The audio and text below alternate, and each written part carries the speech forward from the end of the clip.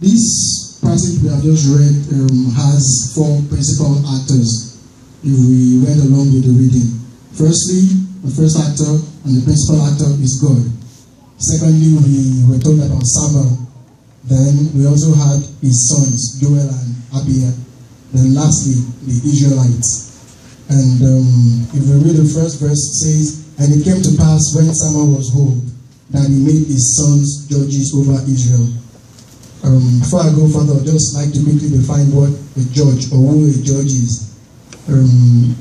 In simple words, a judge was somebody in those days who arbitrated over disputes and over contentions between two people or between cities, and these disputes were usually brought to such a judge, and he had the sole discretion in deciding how that dispute was resolved. And the history of judges actually started in the book of Exodus 18:13-26. Somebody should quickly please open to Exodus 18:13-26. Moses, as we find out, there was the first judge. Yes, ma'am. And it came to pass on the morrow that Moses sat to judge the people, and the people stood by Moses from the morning unto the evening. And when Moses' father-in-law saw all that he did to the people, he said, "What is this thing that thou doest to the people? Why sittest thou thyself alone, and all the people stand by thee from morning unto evening? And Moses said unto his father-in-law, Because the people come unto me to inquire of God. When they have a matter, they come unto me, and I judge between one another, and I do make them know the statutes of God and his laws." Thank you. So we see that like a judge was somebody like the people always came on to when they had matters, when they wanted to inquire about God, or when they needed guidance about any certain issue, they went onto the judge. And the first judge was Moses in the life of the history of the Israelites. Before that time, they did not essentially have a judge. And Jethro, Moses' father-in-law, saw that the work was too much for Moses in leading the children of Israel after they had come out of Egypt. And he advised him then that he should appoint judges over the children of Israel. And these judges were chosen from the elders of the 12 tribes of Israel. So in essence, every tribe had a judge, and these people in their tribes went to their judges to settle disputes, to settle matters, and Moses was the overall judge. So that's essentially the history of judges. So if we go back to 1 Samuel chapter 8 verse 1, it says, "And it came to pass when Samuel was old, that he made his sons judges over Israel. Now the name of his firstborn son was Joel, and the name of the second was Abiah. They were judges in Beersheba." Beersheba was on the southern part of Israel. Samuel essentially did not relinquish the position of a judge. He was still essentially the supreme judge, but he appointed his children as co-judges, and they were to assist him in judging the people in the southern part of Israel at that time, which was Beersheba. The first son's name was Joel, and the second was Abiah. And we have in verse 3 that it says, "His sons walked not in the ways, but turned aside after lucre." Lucre is the Old Testament name for money. It's what we call money these days. And took bribes and perverted judgment. And that is actually like a sad thing. Before Joel and Abiah, there had been other judges who did the right thing alongside Samuel too. There was Gideon, there was Eli, who called Samuel, there was Deborah, and there was Samson. All these people actually followed God and did the right thing. But unfortunately, the children of Samuel, Joel and Abiah, did not do the right thing. And this is rather interesting because their father was supposed to be a man of God.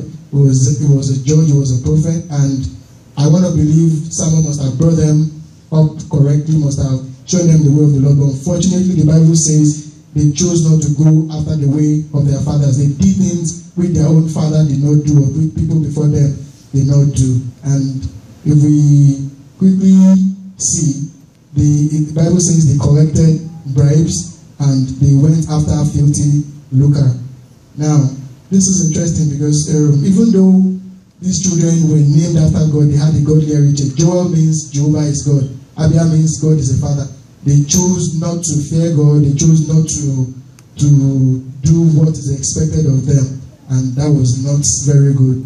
Now let's quickly move on to Proverbs 1:6. Why don't you please open quickly to Proverbs 1:6. I'm trying to underscore that as parents, even though God has given us the responsibility to understand a 1:6. Yes, ma'am. To understand a proverb and the interpretation, the Verse word of 6. the wise. Verse 6 alone. Verse 6. Yes. Yeah. To understand a proverb and the interpretation, the word of the wise and their dark sayings. Well, the verse I was actually trying to say was like where it says we should bring up our children in the way of the Lord and raise them, and like they would not turn away from it. So even though Samuel brought up these children in the way of the Lord, he raised them in the way of the Lord, they did not go after that way. And as parents, even though we have the responsibility to bring up these children, the best we can do is to tell them what is right, lead them by example, show them how they should go. But unfortunately, I dare say we are not responsible for how they turn out entirely. Sometimes children still decide to go in their own ways. And as children, for the youth in the church, even though our parents have brought us up and they've raised us, we have to rebirth ourselves. The Yoruba proverb says, please permit me to use this proverb, like, so even though our parents are godly people, this godliness cannot be transmitted unto us. It is not inherited. We still have to follow God for ourselves. We still have to seek God for ourselves and learn to do the right thing. Then verse 3, it says they collected bribes and they took after lucre. We would see that God had already told them, especially in the book of Exodus 23:7-8. Quickly please. Exodus 23:7-8. Then another person should open to Deuteronomy 16:19. Keep thee far from a false matter, Okay. and the innocent and righteous slay thou not, for I will not justify the wicked, and thou shalt take no heed. Yeah. For the gift blinded the wise, and perverted the words of the righteous. Thank you. God had already warned judges that would be against collecting bribe, against doing the wrong thing, because he had said that like collecting bribe would pervert judgment, and it will turn them away from doing what is right. If somebody were to bring a matter before me and I'm supposed to be a judge and I'm taking bribe from that person, because of that bribe, I will be constrained to judge in the person's favor, even though I know that it is contrary to what God would want me to do. So God had warned them that like he did not want bribes, he did not like bribes. Then Deuteronomy 16:19, who is that place? Do not pervert justice or show partiality. Do not accept a bribe, for a bribe blinds the eyes of the wise and twists the words of the innocent. So God had told them also in 16:19 that they were not to collect bribe and they were not to pervert justice, but these children did that. Now the elders of Israel now went on to Samuel and said they didn't want these judges anymore because they had done wrong, they were doing the wrong things and they were collecting bribes. They were justified in asking for these judges to be impeached. But we need to understand that their grievance was not exactly against the children, Joel and Abiah. Their major target was Samuel himself.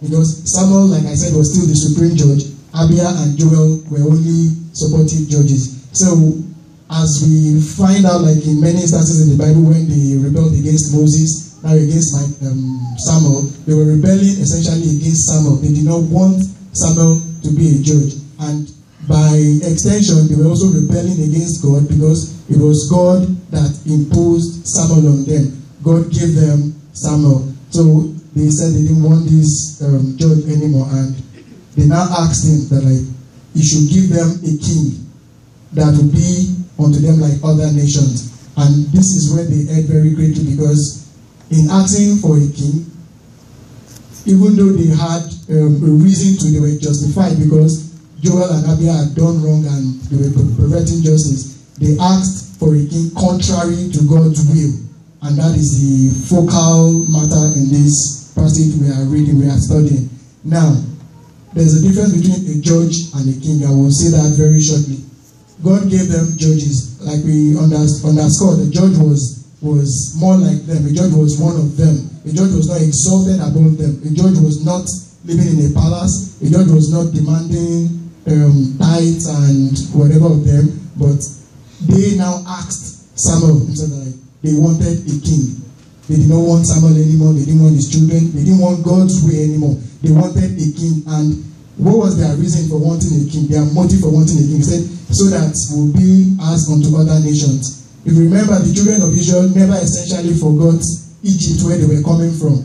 They still always more or less look back into Egypt. This is the people that God delivered, God brought out from Egypt, took them over the Red Sea, led them by a pillar of cloud and all of that, but they still essentially always look back into Egypt. In a passage, it says they remembered the onions, the lettuce, and everything they were eating in Egypt. They still wanted to be under bondage in court when God more or less had freed them and given them a liberal system by giving them a judge. So they wanted a king. And as we go ahead, we see that God already now warned them that if they had this king, it will not go well with them. It says, and the Lord said unto Samuel, hearken unto the voice of the people, for they have not rejected thee, but they have rejected me. And one other thing I want us to learn here is, when Samuel heard this issue, when they came to meet him and they said they wanted the king, he says, but the thing displeased Samuel when they said, give us a king to judge us. And what did Samuel do? What was Samuel's reaction? And this is something we should all learn from. When we have issues that confront us, the first thing we should do is to go to God and cry unto God. So Samuel took the matter to God and said, God, these people you have given me, they are asking for a king. This is not what you want, but they are asking for a king. And God said, leave them. Let them have a king. But God sternly warned them from verses 7 to 17. God warned them about what the implications of having a king, the implications of having their own way. That the king will oppress them, the king will take from their sheep, the king will make them slaves, they will cook in his kitchen, and all of that, and all of that. But surprisingly, and to my dismay, it says that in verse 18, nevertheless, God warned them that in verse 18, and ye shall cry out in that day because of your king, which ye shall have chosen, and the Lord will not hear you in that day. God warned them that there were going to be grievous implications for asking for a king. But sadly, in verse 19 it says, nevertheless, the people refused to obey the voice of Samuel, and they said, nay, but we will have a king over us. They wanted a king because at this point they were about to go into battle. Samuel had first led them into a battle with their enemies. Remember the story of Ebenezer. It was shortly after this that these people now still wanted a king to lead them in battle, just like the other cities. They had forgotten that the judge Samuel appointed by God was the advocate between them and God, and anytime they had battles, Samuel or whoever the judge was went before God, and God always gave them victory. But yet they wanted a king that will lead them in battle because the other nations were doing it. So it was essentially a question of motives and their heart, the situation in their heart. They were more or less what we call copycats. They wanted to belong, so to say, and it did not augur well for them. Verse 20, and it says that we may also be like other nations, and that our king may judge us and go out before us and fight our battles. And that is where we really should concentrate on, because this passage is essentially all telling us about the dire consequences of deviating from the will of the Almighty God. We ought to all learn to remain and stay under the will of God, even when it is not convenient, even when it seems like it is not palatable, when it seems like it is not pleasant, because that is where God has chosen for us to be. That is what God wants for us. He says his ways are not our ways, his thoughts are not our thoughts. And oftentimes, even in our lives, even in my personal life, I ask God, why these things, why are things happening this way? But many times God will remind me that that is his will, that is what he wants, and we have to learn to subject ourselves to God's will, because that is what God wants for us, and that is what is best for us. But these people wanted a king. They wanted to go against God, and they actually strayed. And in the end, it says, and the Lord said to Samuel, hearken unto their voices and make them a king. And Samuel said to the men of Israel, go ye every man unto his city. it is a terrible thing when God more or less abandons us to our own choices, to our own will. When we tell God, familiar, let me do it my own way. Just sometimes, like as parents, I'll quickly use this analogy of my second child, my daughter. Like when she was about 2, by any time neighbor takes light and we put on the candle, she usually always was attracted to the light, would always want to touch it and say, don't do that, don't do that. The mother would shout, don't do that, don't do that. But she always wanted to do it, and the mother was always exasperated. So one day I told her, see, leave her. Let her do it for the first time. So she went with her walker and all of that, and she touched it and it burnt her. And just after that day, if she sees any light at all, she will never go near it. So just like that, sometimes God leaves us to our own way, and the consequences are always there. They are always unpleasant. Just like my daughter got burnt, we usually will get burnt if we choose to go contrary to God's will. And God reigns in the affairs of men. God is the supreme king. God is the overall king, is the king of kings. These people yet were not satisfied with that. They wanted their own way.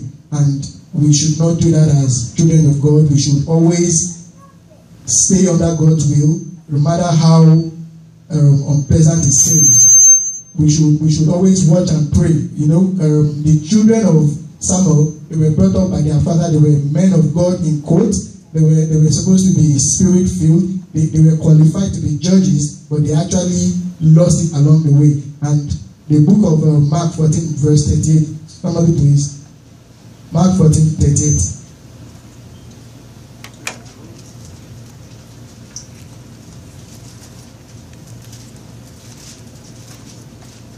Watch ye and pray. Yes, ma'am. Yes, ma'am. Watch ye and pray, lest ye enter into temptation. The spirit truly is ready, but the flesh is weak. Another person, Ephesians 6:18. Then another person should open on to Luke 12:15.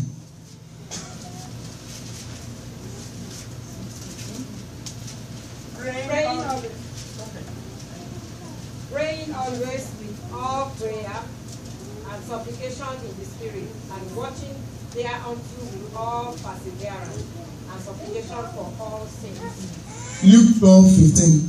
And he said unto them, take heed and beware of covetousness, for a man's life consisteth not in the abundance of the things which he possessed. So you can see from here, everything essentially went wrong because the children of Samuel did the wrong thing. And as children, as adults, we should learn that our implications, our actions sometimes have far-reaching consequences. Because of their actions, they caused the deposition of their father. Their father was removed as a judge. Their father was put to shame. So as children, we should endeavor not to do things that will put our families to shame, will put our parents to shame. And he says the only way we can do that as adults, as children, is only by watching and praying at all times. One of the passages we just read said, the spirit is always willing, but the flesh is always weak. We are all victims of this. Even Paul, as anointed as he was, said, many times he wants to do the right thing, but his flesh was always pushing him to do the wrong thing. The only way we can circumvent this is to watch and pray at all times, because the Bible has warned that we would be tempted. We would always, even the Lord's Prayer says, deliver us from temptation. So when those times of temptation come, we should remember that this is what God's word says, and this is what God wants us not to do.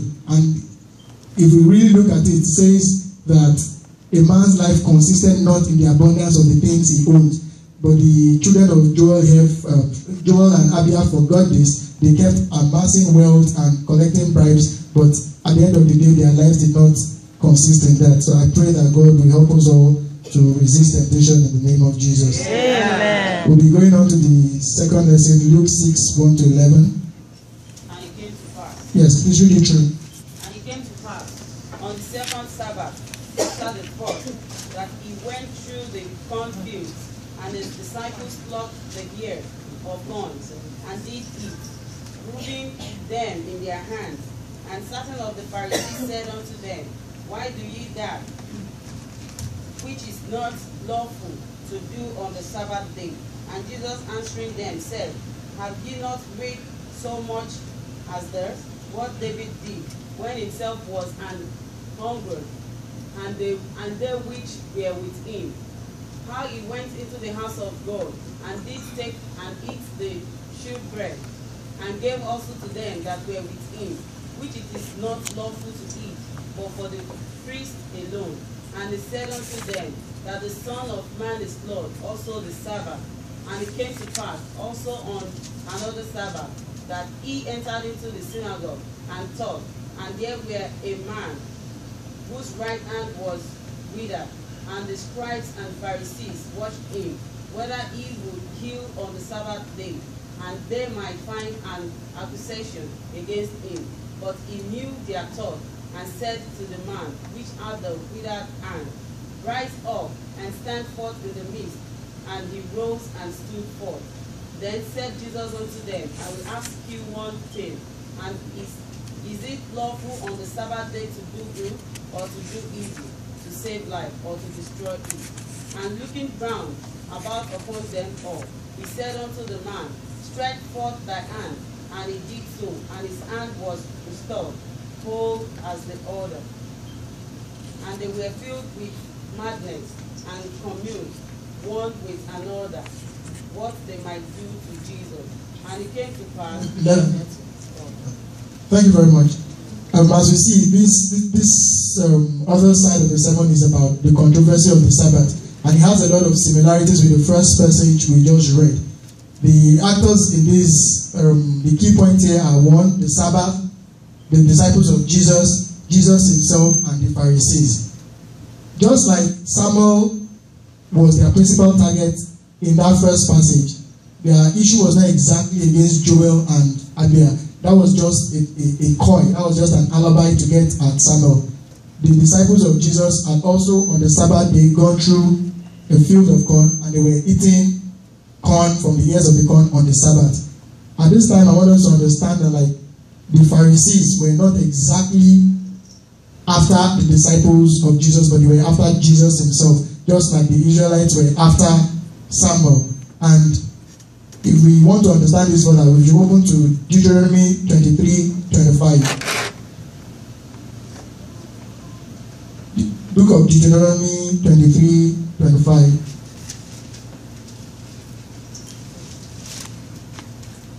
When thou comest into the standing corn of thy neighbor, then thou mayest pluck the ear with thy hand, but thou shalt not move a sickle unto thy neighbor's standing corn. Thank you. So, God had already given an injunction that people could go into people's fields and eat corn if they are hungry. They could pluck it with their hands, but they should not use a sickle. In essence, they should not use an instrument to harvest it. So the disciples of Jesus were not stealing. They were not stealing corn. They were only eating corn because they were hungry. But unfortunately, this act was done on the Sabbath, and the detractors of Jesus, people who had been watching Jesus and wanted to bring him down, just like they wanted to bring Samuel down, went after him and said, why are your disciples doing this on the Sabbath day? And for us all too, I want us to understand that people will always watch us.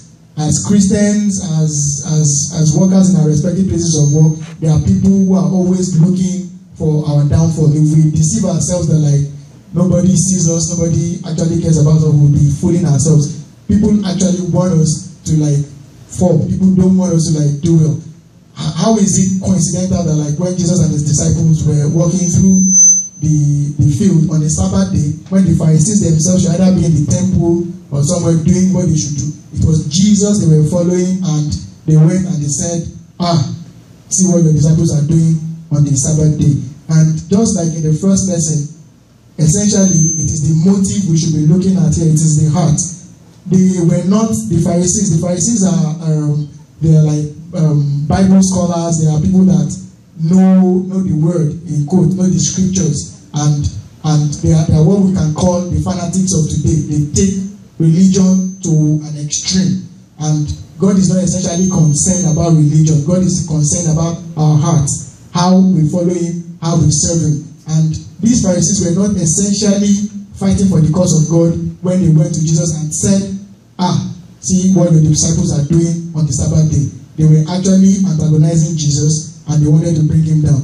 God was not their motive. God was not in their hearts when they said this. Because otherwise, if you understand what was actually wrong about eating corn on the cornfield on the Sabbath day, when you're hungry, when even the book of Deuteronomy had said that was okay, but their target was Jesus. And anytime we are confronted with our antagonists and people that want to bring us down, just like Jesus, we should pray for wisdom from God to be able to answer them correctly. You know, the Bible says we should be wise as serpents, yet tame as doves. Jesus did not tell them, why are you to ask me these questions? And you know, Jesus was not confrontational. Just like Samuel himself too was not confrontational when they came to meet him and they wanted to depose him. You know, Samuel rather went to God.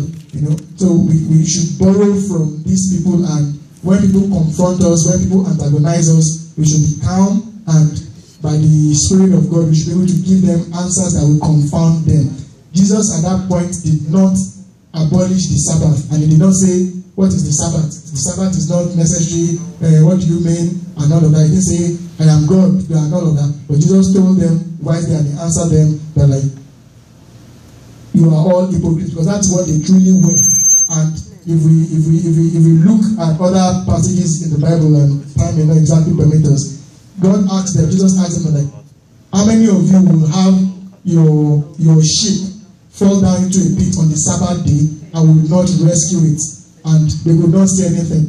And as you know, just like for all of us, if our sheep or our ox falls into a pit on the Sabbath day, I'm sure we'll go into the ditch to remove it. But these Pharisees, they don't want disciples of Jesus to feed themselves when they were hungry. And if we go further, we'll see that like also Jesus went on to heal on the Sabbath day. Jesus went ahead doing good. And Jesus already knew he was being watched. He knew his detractors were after him, and he deliberately healed that man on the Sabbath day because he wanted to prove a point. And he says he wanted them to know that the Son of Man was the Lord of the Sabbath. And this is a very interesting thing, because if we really understand what the Sabbath is, then we would appreciate what Jesus was doing and what Jesus was saying.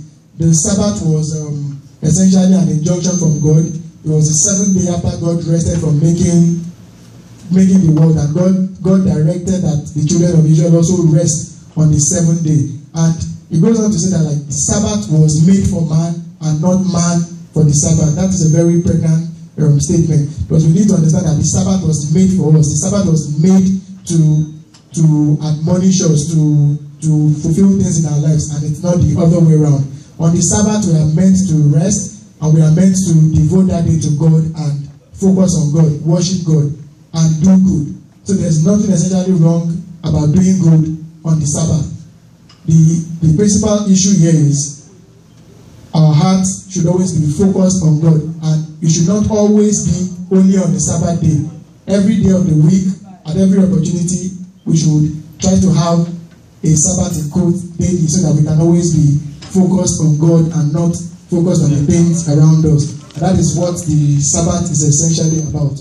And if we also remember that everything that happened in the Old Testament and in the New Testament like was supposed to admonish us. If we go to the book of Hebrews 3, 8 to 19. Somebody should please open Hebrews 3, 8 to 19.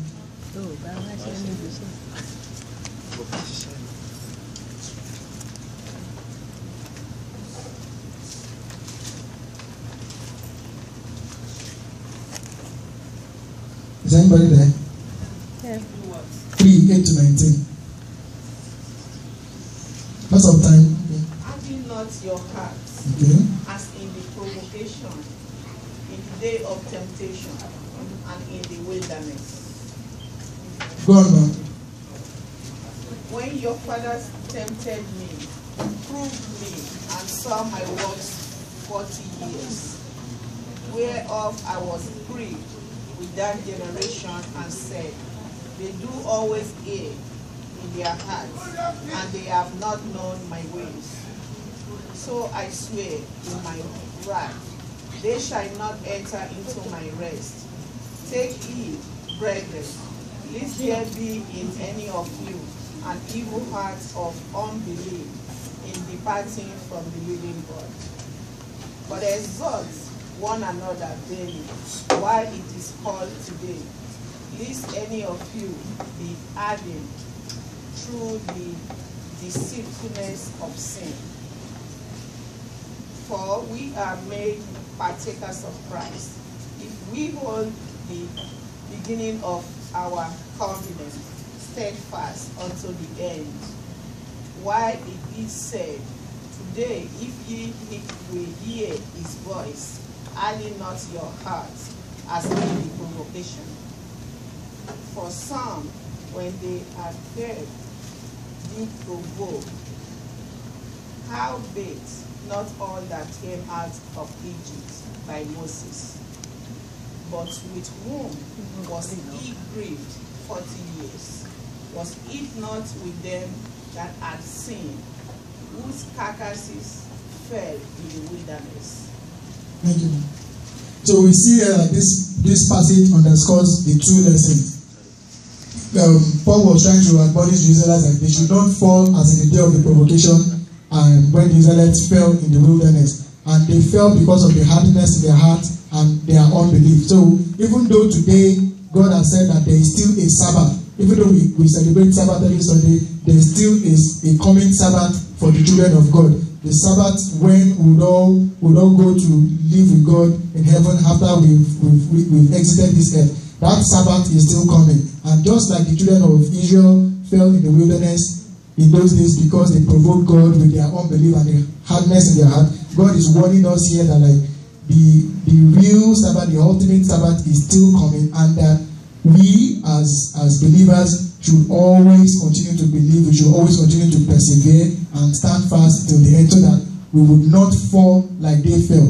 Many of them did not enter into the rest of God, the Canaan that God promised them, because they had hardness in their heart and they did not want the ways of God. They did not want to live under the will of God. God is warning us and admonishing us here that like for us to enter into that rest, that ultimate, that glorious Sabbath that is coming, that we need to continue to believe. It's not just believe today and not believe tomorrow. It's not be steadfast today and not be steadfast tomorrow. We have to be steadfast at all times. We have to take it onto ourselves. We have to always watch and pray and ensure that at every point in time our hearts are right with God.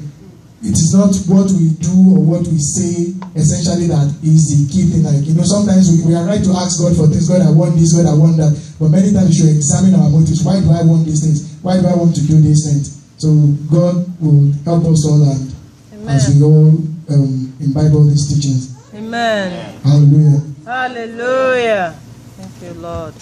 Let us clap for Jesus.